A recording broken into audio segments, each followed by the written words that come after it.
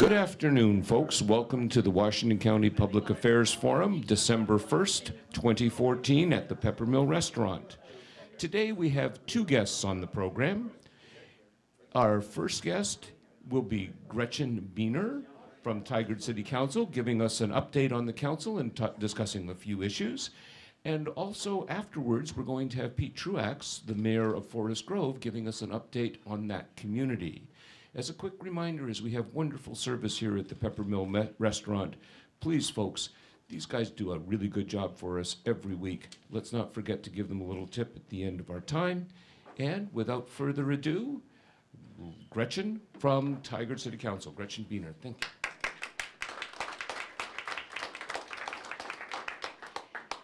Good afternoon. I hope you're having a good day. I have been on the Tigard Council for 8 years now, and before that I was on the Planning Commission, and before that I was on a bunch of various committees. So one way or the other, I've been involved in Tigard politics for about 20 years. Tigard's been growing, as most of you are aware. We passed the magic 50,000 mark this year, which means we have to start playing with the big boys now. The rules are different for cities over 50,000. But today I just wanted to focus on a couple of issues that are really in the forefront of what's going on in Tigard. And the first issue is our urban reserve annexation that came in the last urban UGB expansion, urban growth boundary expansion, and that is River Terrace. And over here, you'll see, this is South Cooper Mountain, for those who are not aware. This is Shoals Ferry Road, and this is River Terrace. It's an area of approximately 500 acres that was brought into the urban growth boundary in a couple of different situations. And we have been working on a community plan for the area so that development can begin. This is Roy Rogers, as most of you are probably aware. It's a freeway going through what is now open farmland. We are looking at having a variety of different kinds of residential zoning so that there'll be all kinds of housing options available, from multifamily to traditional single-family dwellings. These areas down here and over here are in our urban reserve, so at some point in the future they will be coming into the urban growth boundary, as the Beaverton urban growth boundary has moved west to Tile Flat Road, if you know where Tile Flat Road is to the west. It's about 2/3 of a mile west of where Roy Rogers comes out. This area will have some new streets, a small commercial area, which is unfortunately under the sign, which will be local commercial as opposed to any large commercial development. It'll be somewhat similar to what the city of Beaverton is planning for their urban their newly annexed area on the north side of Shoals Ferry.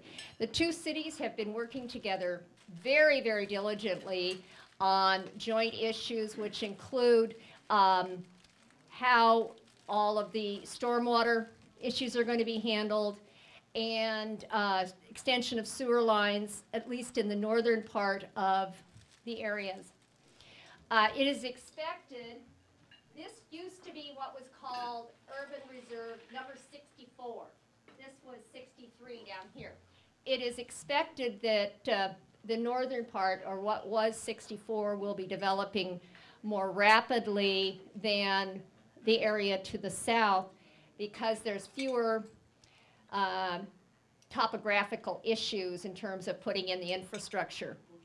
The anticipation is that the plan will be adopted by the Tigard City Council at our last meeting of the year. There'll be a public hearing.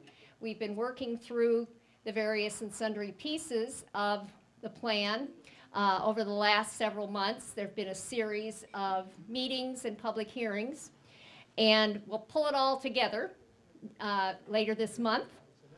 And the plan is that there'll be bulldozers out there working on infrastructure by the beginning of the next fiscal year, which is July 1.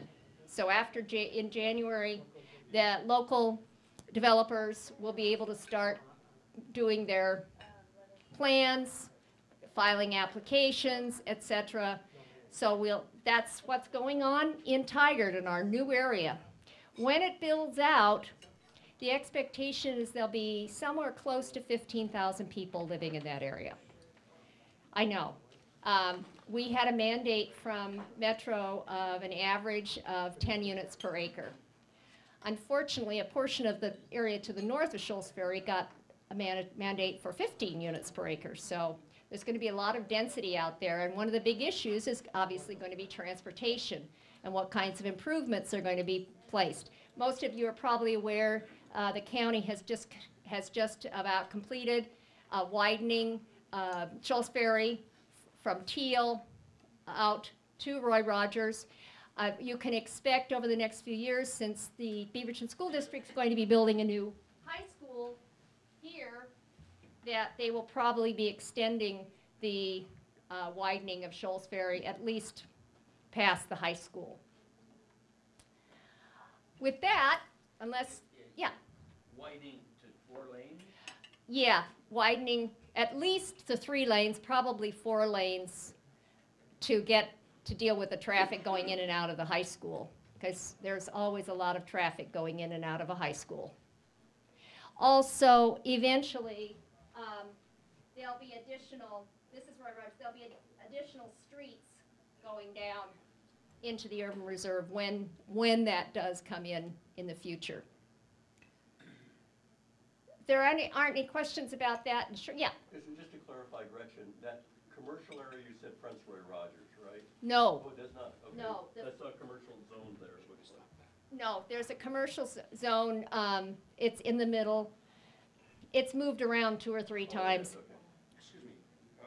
Am I causing a problem? No, you're not, but I guess I just wasn't clear. Questions are available for forum members after the presentation. Okay. Let's let Gretchen Buehner have her moment to share the information with us first, and then we'll pepper her with a whole bunch of questions. That's why they call it the pepper mill. Thank you.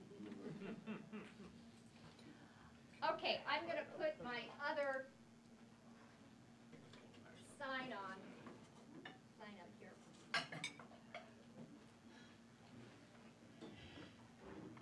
The other big project that the city's been working on for a number of years is a permanent water source for Tigard, and this is something close to my heart since it was incentivized me to run for the Tigard Water District Board back in 1995 and was the start of my career in this area.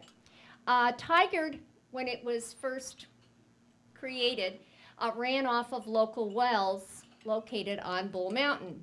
However, there were water rule changes at the state level in the early 90s that basically shut down most of the wells on the mountain and left Tigard in a situation where it had to get water from elsewhere.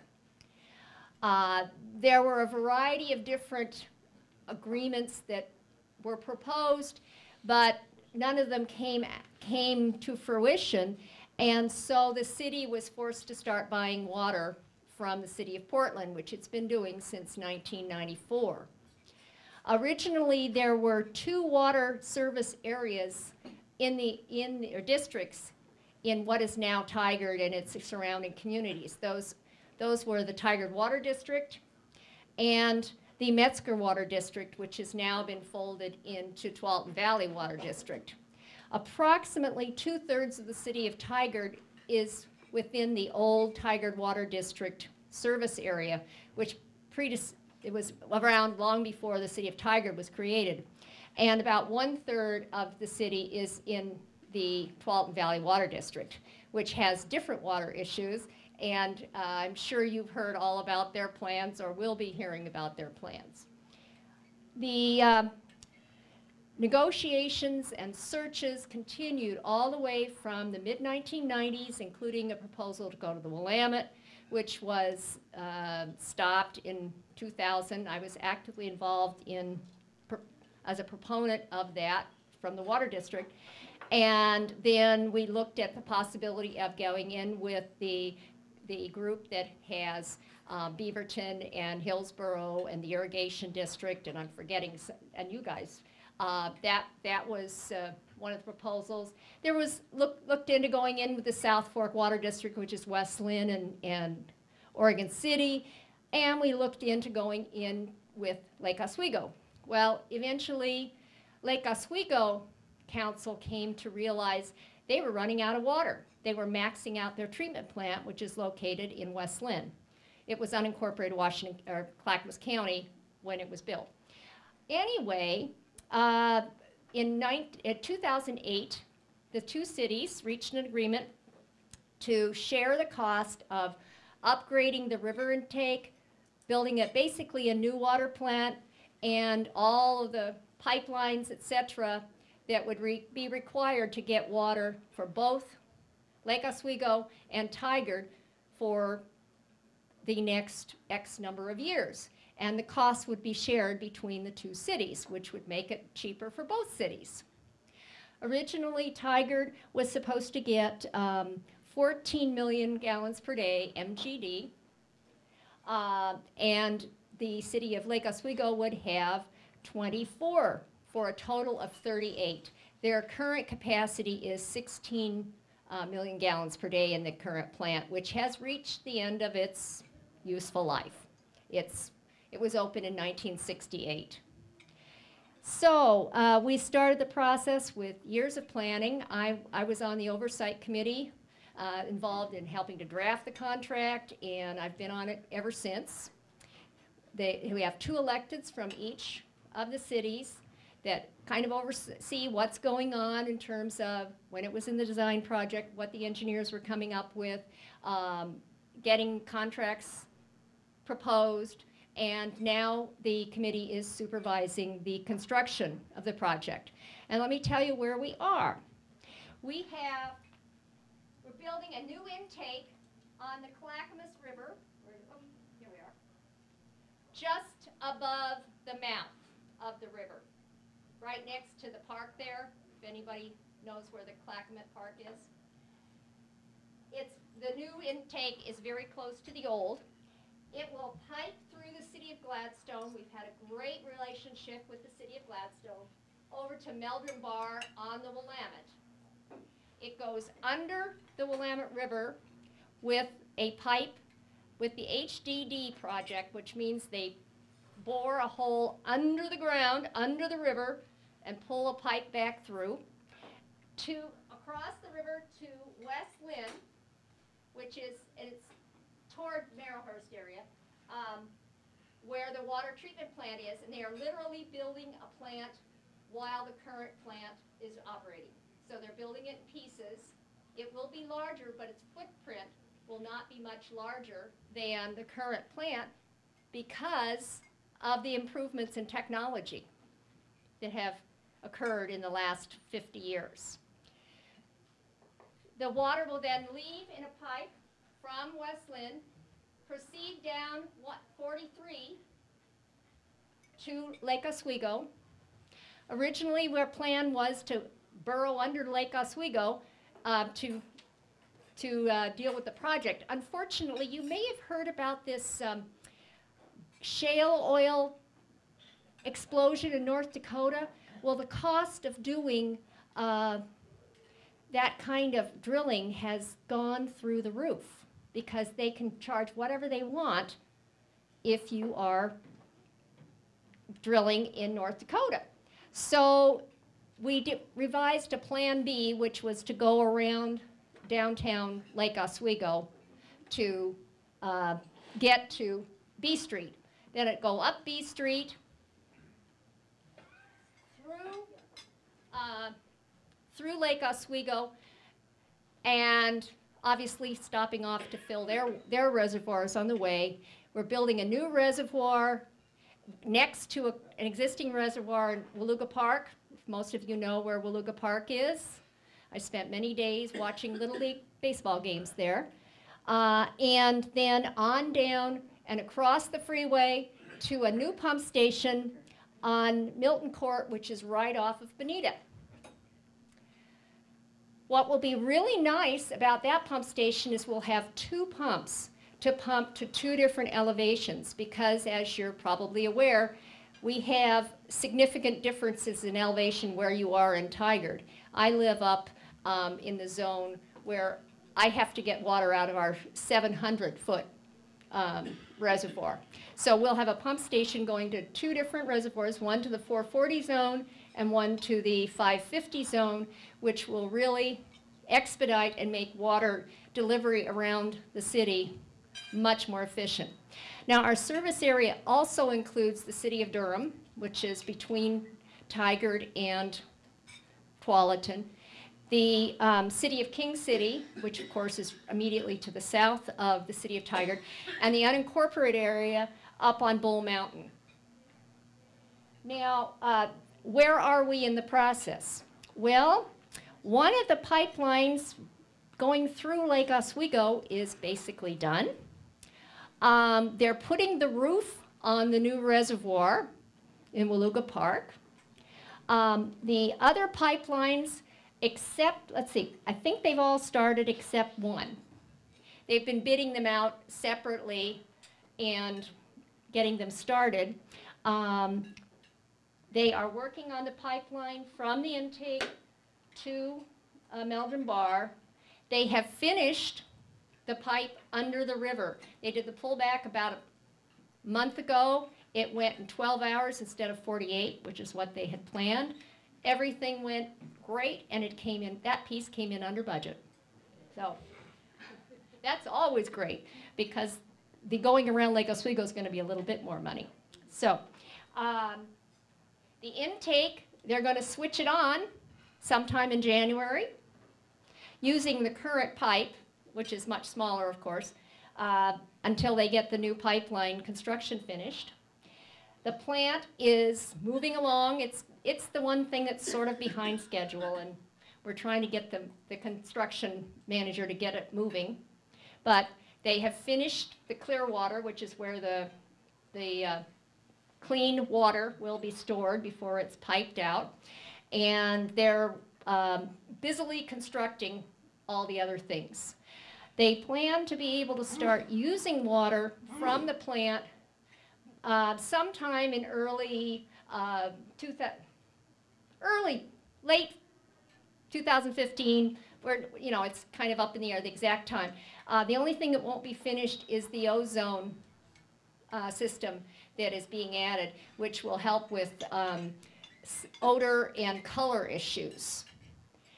But they'll be finishing that. That particular procedure can't be done until they finish everything else and can deconstruct some of the current equipment in order to put the ozone in. So the water will start coming without the ozone treatment for a few months. Then the water moves to that pipeline. They've just started the pipeline on both ends. On Highway 43, they're working at night. We don't know exactly where they'll meet up, but that's proceeding. And then the one area that hasn't been started is the going around Lake Oswego. That hasn't gone out for bid over to B Street, because that's the one they had to re-engineer when we had to go to Plan B. They're working on the pipeline up B, and as I said, they've just about finished the one between 10th and the new reservoirs. They're being connected so that water can go back and forth between the 2 reservoirs. And then they haven't started the pipeline from the reservoir over to the new Bonita pump station. And we're really excited.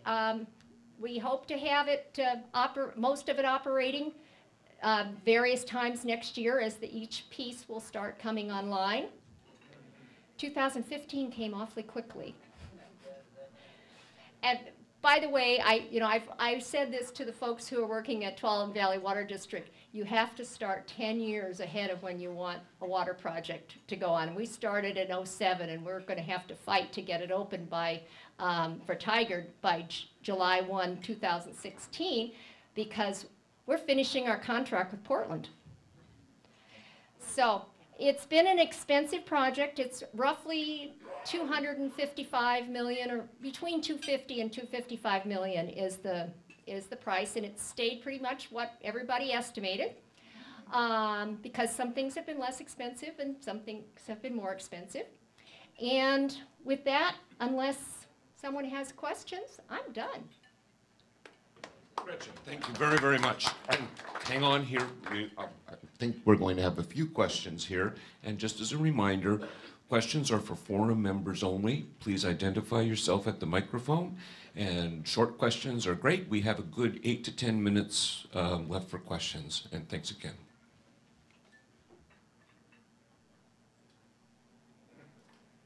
I'm Bill Kroger. Do I turn it on here? In the back.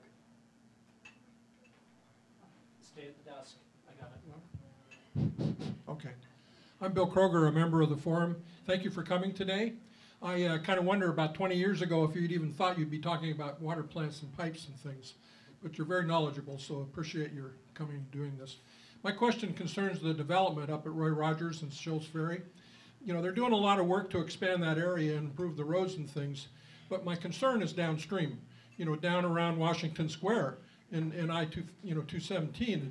And I was kind of wondering if you on this council discussed this and if you see any potential solution for all the horrible traffic that's going to be starting up there. Well, yes, I'm sort of a Tigard transportation junkie on the other side of my life. Yes, we've discussed it ad nauseum, and quite frankly, most of you are aware, 99W is the most heavily traveled road in the Northwest that isn't a freeway in terms of the number of cars per day. So this has been a long-standing issue, and we continue to work on various proposals, and hopefully we'll get some kind of rapid transit to get out to the Tigard area to help take some of the load off of the highway. We're not going to get rid of the folks who are coming through. Half the traffic is coming from Sherwood, Newburgh, etc. But yes, I'm very aware of it, and we've been working on it, trying to get help in terms of coordination with the county, the state, ODOT, and hopefully some federal grants. Thank you. Chris Leslie, forum member. I understand you're a member of the National League of Cities and you were awarded a silver certificate. Would you tell us about that? Well, actually, it was platinum. I've gotten a silver before, but there's an education program through the National League of Cities that gives classes on how to be a better city councilor or mayor. And they go from such basic issues as how to budget and how to do audits to more esoteric, how to do outreach to the community, how to get catalyst programs going, how to plan for major development, etc. I started taking classes when I first got elected, and they have when you've taken so many classes in this wide variety of areas, you get points or credits, and you go through bronze, silver, gold, and then platinum. And so I got my platinum award last spring.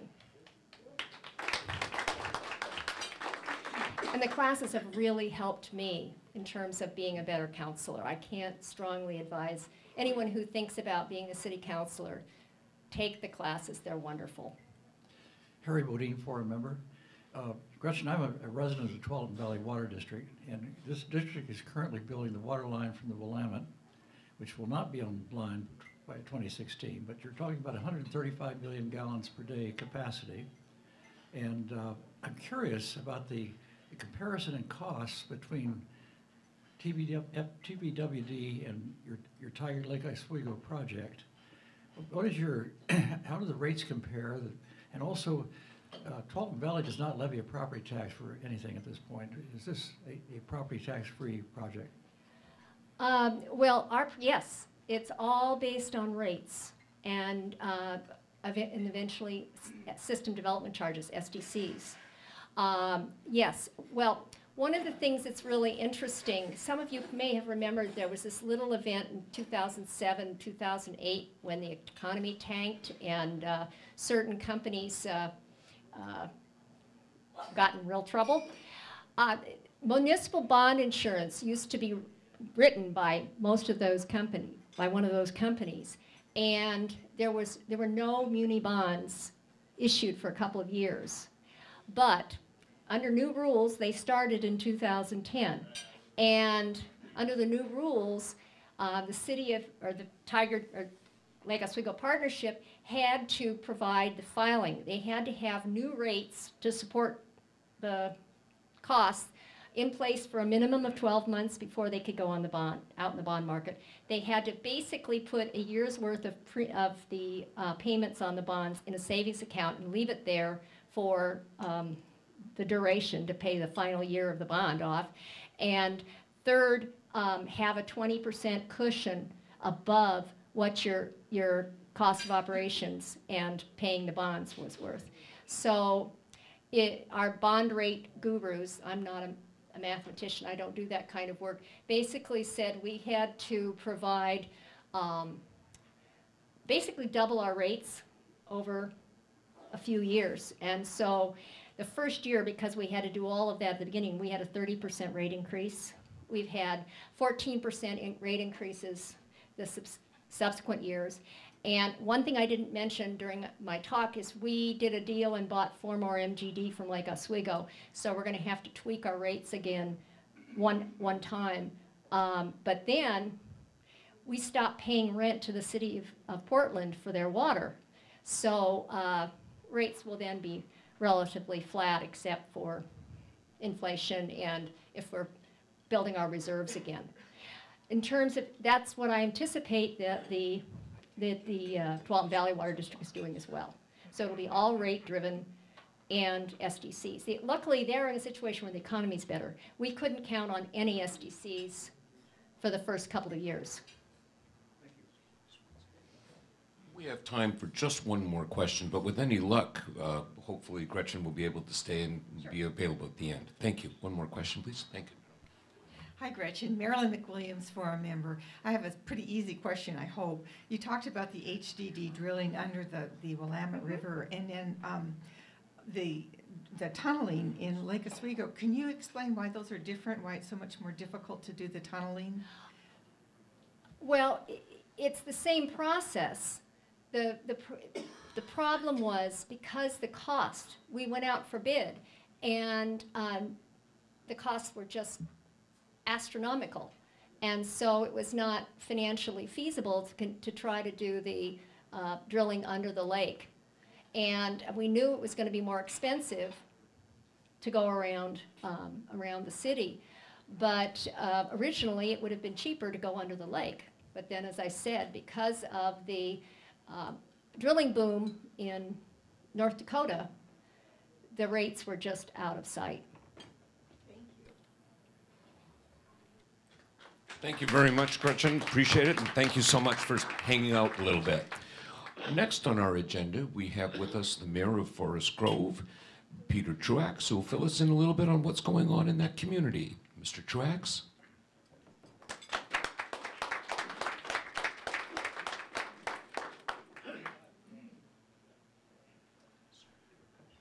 Don't applaud just yet. You haven't heard what I'm going to say, so.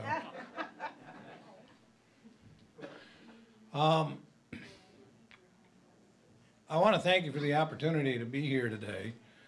It's not often that I am before you to tell you of the good things that are going on in Forest Grove and in Washington County, and it's not often that I get to share the lectern with Gretchen. I have had the great opportunity of working with her directly and indirectly in Washington County politics, Washington County government, Washington County issues for the past 14 years or so since I've been on city council and joined Forest Grove in 2000 as somewhat of a neophyte. She was one of the people that gave me an opportunity, gave me a little bit of education. You talk about the National League of Cities education.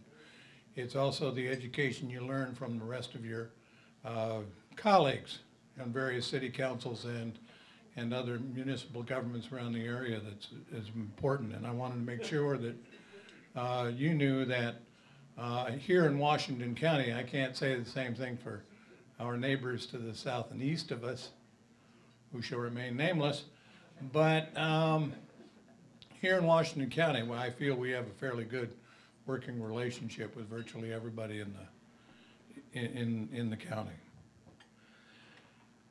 First, I would like to share a couple of observations on the recently concluded election. I won my mayoral race in Forest Grove by 107 votes. I lay that narrow margin to a couple of things. One, I was an incumbent. Now, we all know there's a general feeling of throw the rascals out. That's primarily at the federal level. It's bled down to the State House and now finally oozed onto the local level. In the past, it was a case of throwing the other guy's rascal out. Mine is just fine, thank you very much. But this year we saw some of our incumbents involuntarily taking the exit ramp. We've seen that at the federal level in a number of states, in our own state and the legislature, and locally I saw two examples of that. One in West Lynn, where Councilor Jody Carson was denied another term, and that is unfortunate for the metropolitan area. And Wade Byers was defeated in a bid to remain Gladstone's mayor, equally unfortunate for the metropolitan area. And in those cases, as well as throughout our state, we saw the pervasive presence of out-of-state money. It is one thing to have individuals in this state spend their hard-earned dollars on a particular cause or a particular candidate. That's a First Amendment right. However, it's something else entirely when money comes from beyond the continental divide in an effort to simply buy an election. And we had that example again in Oregon. Second, in my own race, I ran an absolutely horrid campaign. And I did so because I neglected social media. I don't do Facebook, and I don't tweet. I didn't believe I would ever say that sentence in my lifetime, but my opponent did and gained crucial ground. My animus towards Facebook and all the rest of that social media is the anonymity it affords people. I don't mind being criticized for stands I have taken and votes I have cast and people I have supported. I do mind it when those criticisms come from someone with the name Redneck and Proud of It or hashtag Drop Dead. I also mind it when the anonymous individual makes threats. But my absence from that discussion on the social media hurt me a great deal. I still operated on the premise, unfortunately, which is losing more and more validity, that the voter's pamphlet is the most important document voters use in making elective decisions. I think that changed, and it will continue to change. The voters also took the opportunity to use their ballot to complain about two issues our council acted upon this past year. One was island annexation, and I'm sure some new involuntary residents of Forest Grove took it out on the incumbents. The second issue was backyard burning. We acted on that, but may have lost some popularity on both sides. We went too far, or we didn't go far enough. More on that issue later. But I won, and I have the chance to make good on some hopes and dreams I have for Forest Grove. I do want to congratulate those in the Forest Grove mayoral and councilor races in running campaigns which in large part dealt with issues and philosophies, not personalities, attacks, or innuendo. So the campaign's over, and unlike other cities and governments, our change of electeds took place at the end of November, as soon as Washington County certified the results. That means I've already been sworn in for my second full term as mayor, and that school teacher Melinda Wenzel is now on the city council succeeding Camille Miller. So what now? So what do we do in Forest Grove? We have transportation needs to address and road projects to complete. Our intersection of state highways 47 and 8 will be improved at the cost of some $4 million. Adding left turn lanes, improving turning radiuses, or is it radii, I'm not sure, are just two ways this will move people and freight through that most important of intersections in western Washington County, while at the same time improving pedestrian and bike access and visibility. We're also involved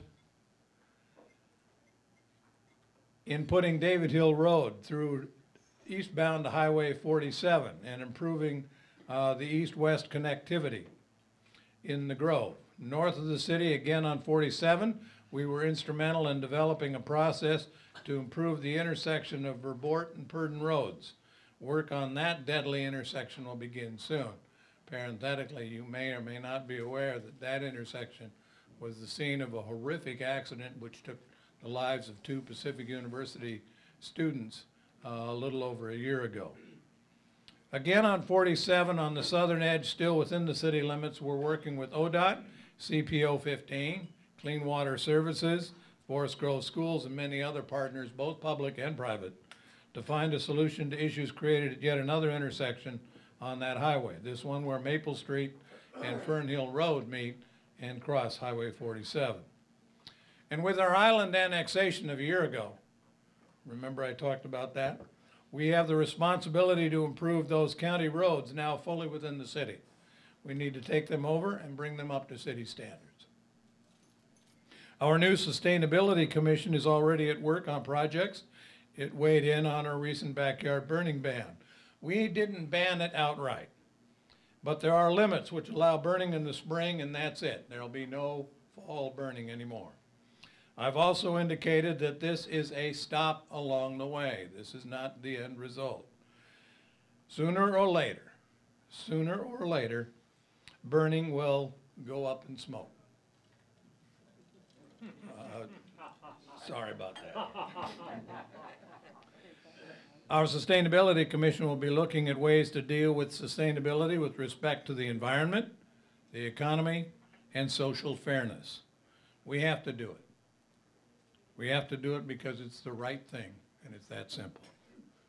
On a personal note, later this month I begin my one-year term as president of the League of Oregon Cities. With the Oregon legislature convening this odd-numbered year, I expect that the League will be playing a role looking out for the interest of Oregon's 242 cities and well over half of the state's residents who call a city, any city, their home. I look forward to that challenge, especially with regard to much-needed tax reform, getting a grip on recreational marijuana, and there are a bunch of puns I could have used there but will not, working on improving mental health programs in cooperation with the state and with Oregon's counties, developing a funding program designed to meet Oregon's transportation needs, and making sure that each city is able to properly maintain and develop its use of the right-of-way. Those are 5 priorities of the League. That's not to say we won't be weighing in on other issues, notably water and wastewater treatment, veterans' rights, and homelessness. So it's a big agenda. It does become more coordinated and a little bit easier when I find that these items are also on the agendas of various cities, including Forest Grove and other cities throughout the state of Oregon and Washington County. I am proud of what we have accomplished in Forest Grove since 2000 when I was first elected as a city councilor and as Forest Grove's mayor. I'm also proud that I had the opportunity to work with former Mayor Richard Kidd, who is now, after a 2-year hiatus, back on city council and sits to my right and tells me when I'm making mistakes. I'm also proud of what we've done since I became mayor, but in the words of Robert Frost, we have promises to keep and miles to go before we sleep. I close with a small story I learned from my good friend Dave Willard. Dave was the assistant superintendent of the school district when I was a teacher in Forest Grove. His story is one I've used in various forums this fall, and it is as follows. The Maasai are an extremely warlike nation in Africa. But when their warriors greet each other, the greeting is a most unwarlike question. And how are the children? They ask this question because it's crucial to them, these warriors, their mates, their families, that the children be nurtured, that the children be cared for if they are, then all is well. The future is secure, and the Maasai will continue as a viable member of society, as a viable member of culture. So it stands to reason that the only answer that is acceptable to this people, known for their courage, their devotion to duty, and respect for their heritage, the only answer to that question, and how are the children, is the children are well. And our answer, which will be developed over the years, over the next 4 years and the 4 years after that, for children we have and for children we have yet to see. We may never forget the question, how are the children? May we always answer, the children are well. Thank you.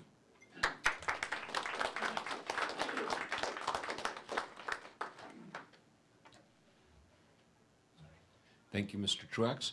We have a good 10 minutes for questions. And remember, questions are for forum members only. Please keep them brief. And I thank you, and I believe we have a question right now. Mayor Truax, Yes, thank John. you so much for being here, and I do appreciate that. Transportation from the metro areas, it goes out towards Forest Grove. A lot of people are wanting to go to work and are there needing other modes of transportation. How are things going with some kind of communication with TriMet to maybe get some light rail or trolley car or some kind of form of rail out to Forest Grove from maybe Hillsborough? Well, in 2000, when I ran for city council, my voters pamphlet statement indicated that I would like to see that TriMet push the Max line out the 6 miles from Hatfield Government Station out to Forest Grove. In the intervening 14 years, I've learned 2 things. 1, you don't always get what you want. And 2, sometimes your agenda gets a little bit bigger and you have to put things on the side to get some other things accomplished.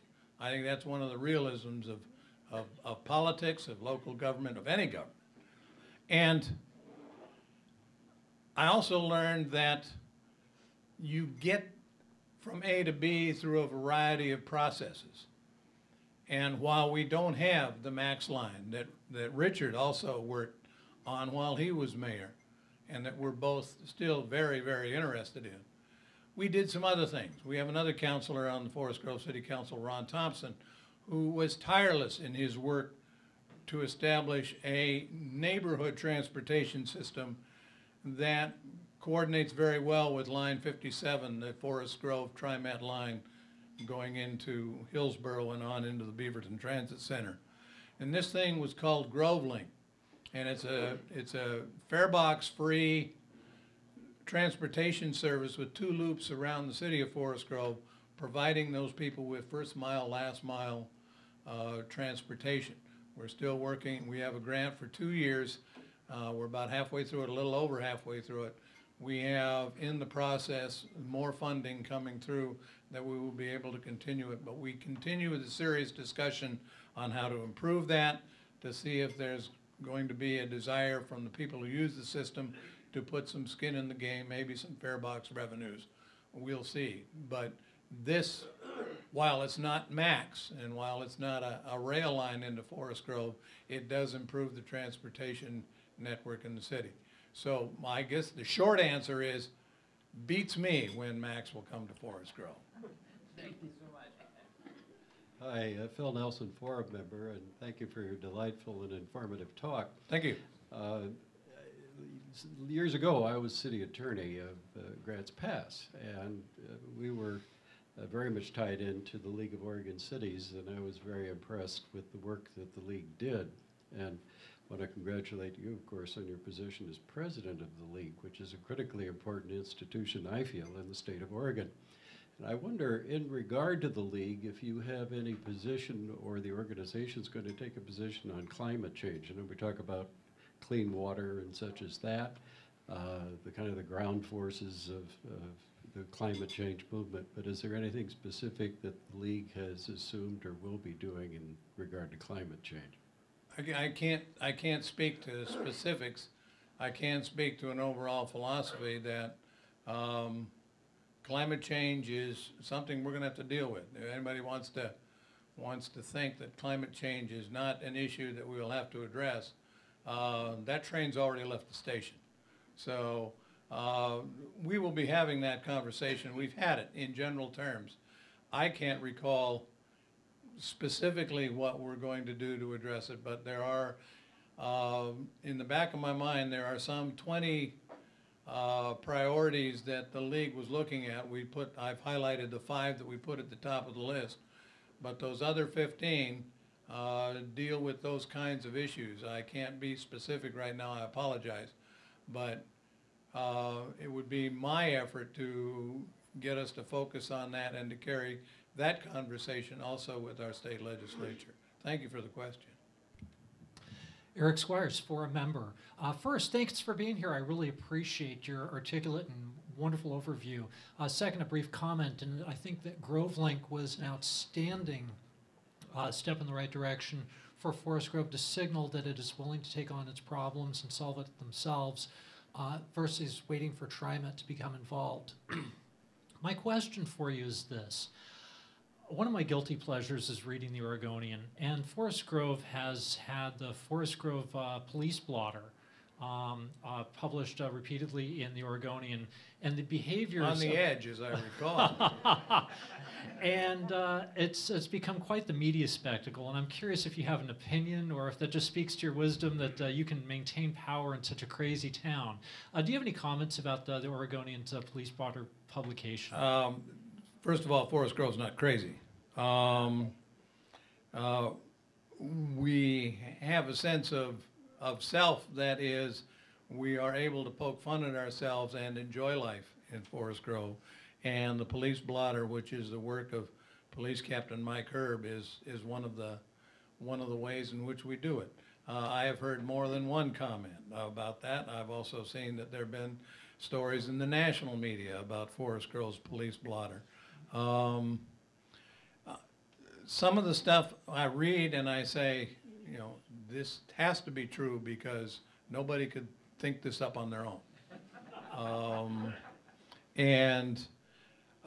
It's just, I think, an indication of those things that make Forest Grove somewhat a special place, that we are able to take these incidents, put them in a light of a little bit of humor and say, you know, we're able to laugh at ourselves and we're able to point out some human foibles.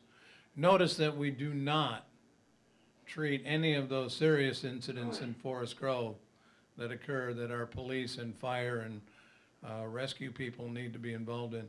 Those never make the police blotter as far as being humorous. There is nothing fun about an incident of police having to answer a domestic disturbance complaint and having to discharge their weapons. There is no humor to be found in any of those kinds of things. We work very hard at making sure that that nexus does not get crossed. Thank you. Thank you.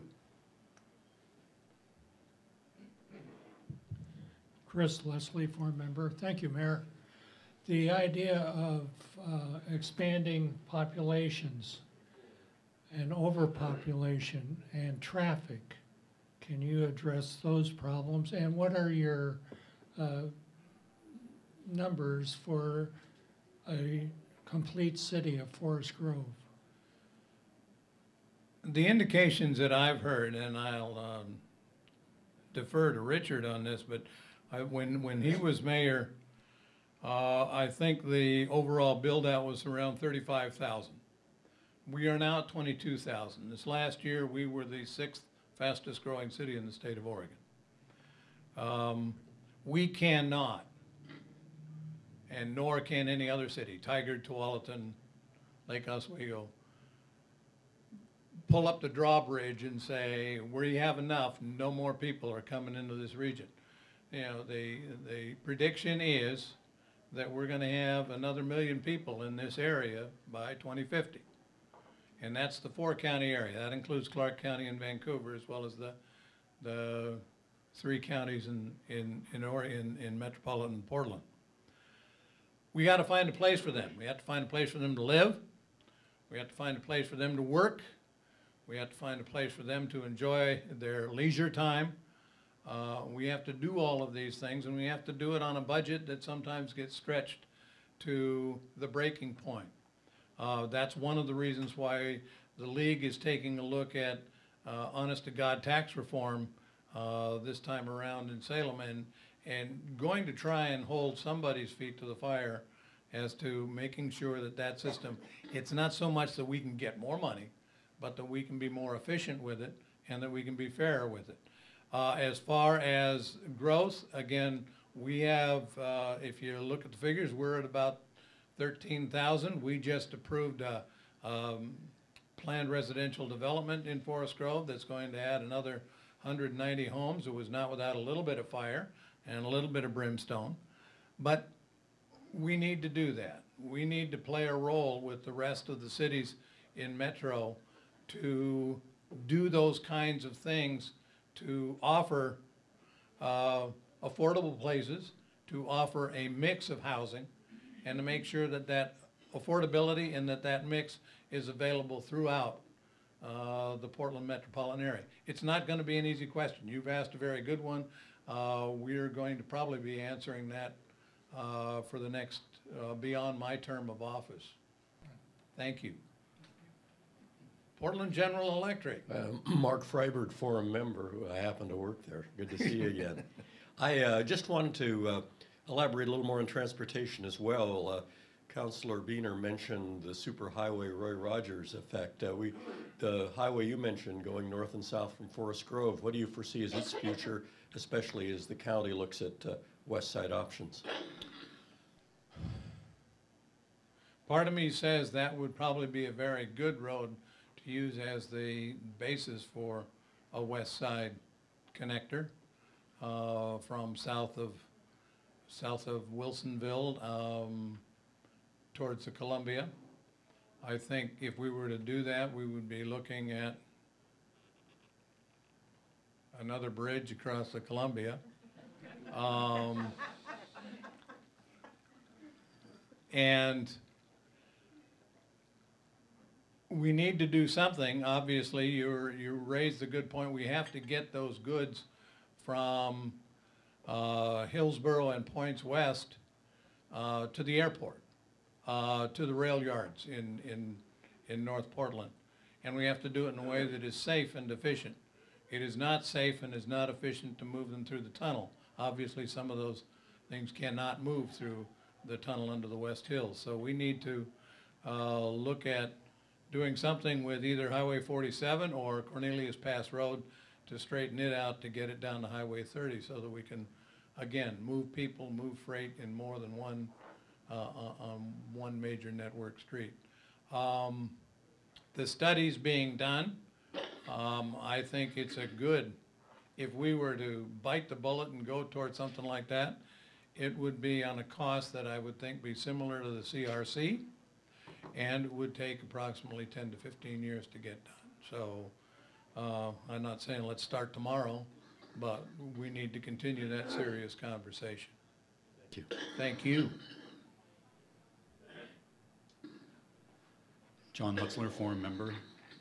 In the November election, Washington County voters also approved an amendment to the county charter that will require redistricting of commissioner districts on a more frequent basis and establish narrower limits for the equality of those districts. For each of the speakers, do you anticipate any impact on your cities, or do you expect that the growth of cities will simply force those adjustments to be made in the unincorporated areas bordering commissioner districts? Gretchen, if you want to come on up here and we can tag team on this. I don't see any change in Forest Grove in particular. We are, I won't say far enough out there, but we are far enough out there that Bob Terry's District 4 will probably remain Forest Grove's district on into the foreseeable future. I don't think the dividing lines will get out there. I do like the idea of making the numbers a little bit closer together so that while we're not going to get exactly 4 districts equal in population, at least they'll be closer. And I do also like the idea of making the readjustments more often, because that, again, is an issue of transparency and reacting to voter needs. I don't see any significant change in the short run, but the growth patterns, I think, as we go out a few years, are going to see more and more development in South County, as opposed to North County, which once the South Hillsborough development gets built, it's probably going to be pretty much most of what's going to happen north of Cooper Mountain. I see eventually, I think Roy's district is going to have to shrink to respond to that demographic change. I think the biggest change is going to be in the areas around Greg Malinowski's district and Dick Scouten. I think they are going to move back and forth. I think that's a huge volatile area there, and I don't mean volatile in the negative sense, but it's going to move back and forth from redistricting to redistricting.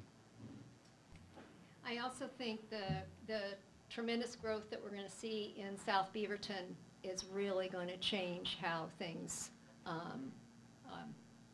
where those lines are going to be down the road, given that they haven't brought in all of the land out to tile flat now, but I see over the next 20 years probably everything on the south side of Cooper Mountain out to tile flat is probably going to come in and probably develop pretty quickly, because it's easy for folks to get from there to Nike or Intel, or hopefully Tigard will put some more employment land in what is now its urban reserves, so the need's going to be there.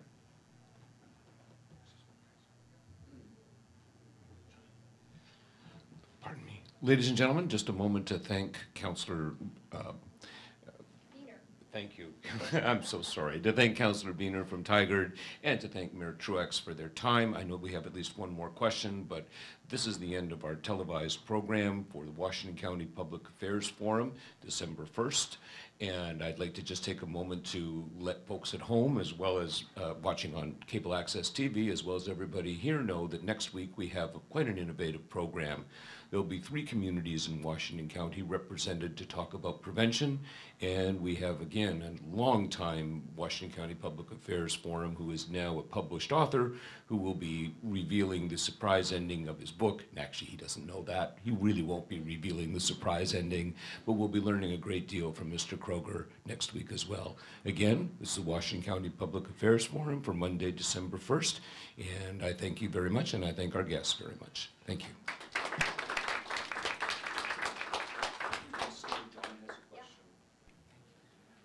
Thank you very much. I appreciated both of your stories today, and they were more than stories. They were telling us about what's going on and the realities of life.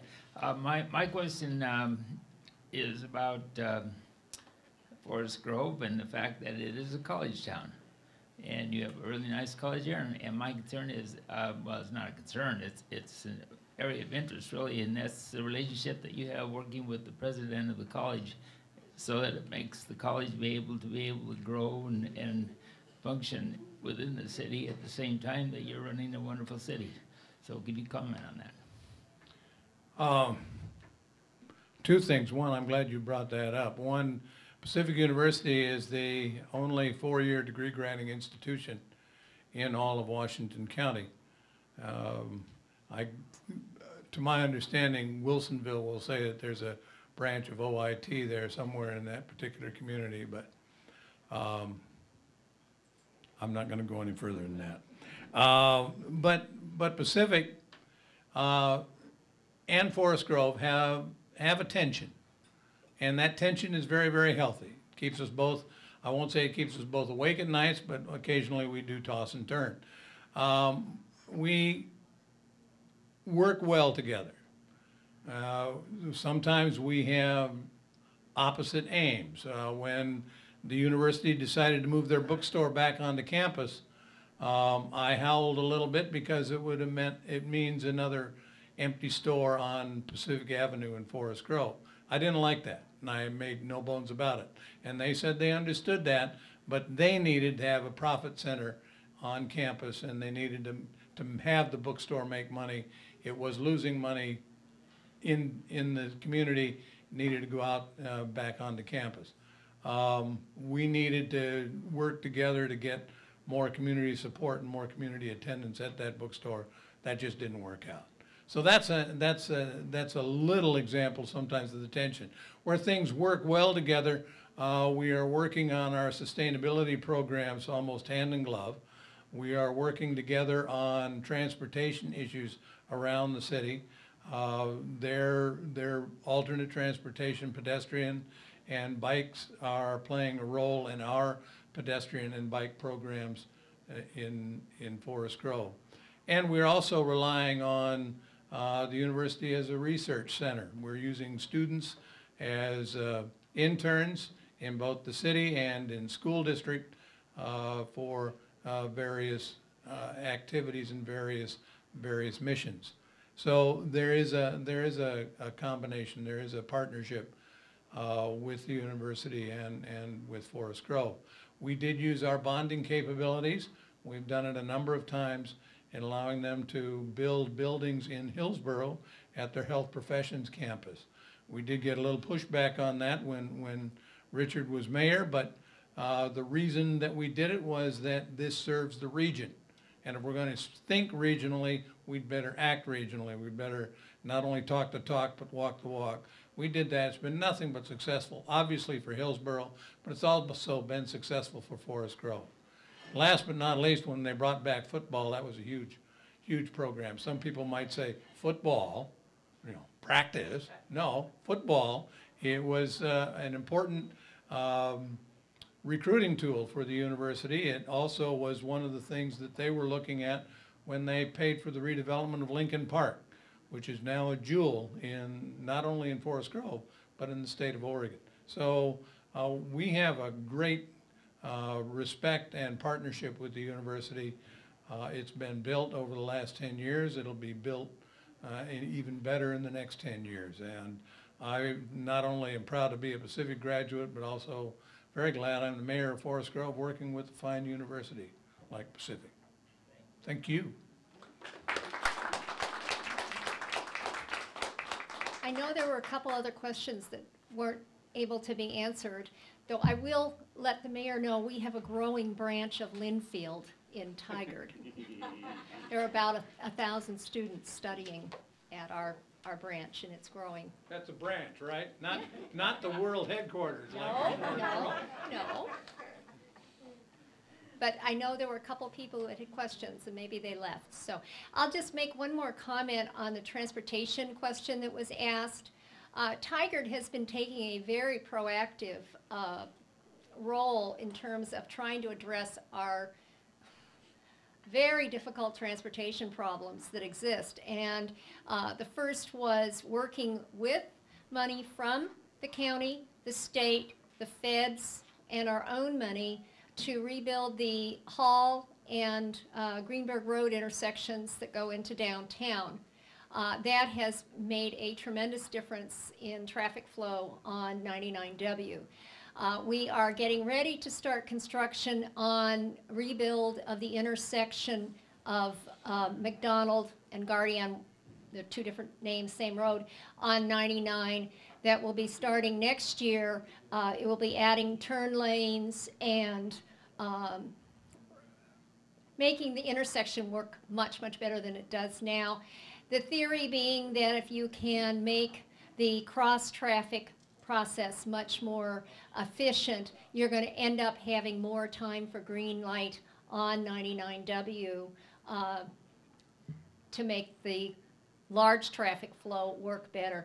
Incidentally, they'll be straightening that intersection, which is currently not a nice square intersection. So that's going to make things easier. That is our highest place for traffic accidents in the city. We are continuing to look at other kinds of road improvements. The extension of Murray, connecting it with Walnut at Barrows Road, has changed some of the traffic patterns going through town. And we continue to work on projects that we can tweak the transportation to hopefully buy us some time until some kind of rapid transit can come to fruition. It's a major project, and we keep taking little bites, and we'll continue to do so. That's one of the reasons that the city enacted its local gas tax, which is dedicated to working on specific difficult transportation projects. And as I say, we're still paying off the bond, short-term bond that we sold to fund the Greenberg project, but we'll be selling another little bond to fund doing the McDonald Gardy project. And that's what that tax is going for, and our residents are very happy that we continue to take little bites at the problem, and we'll move ahead.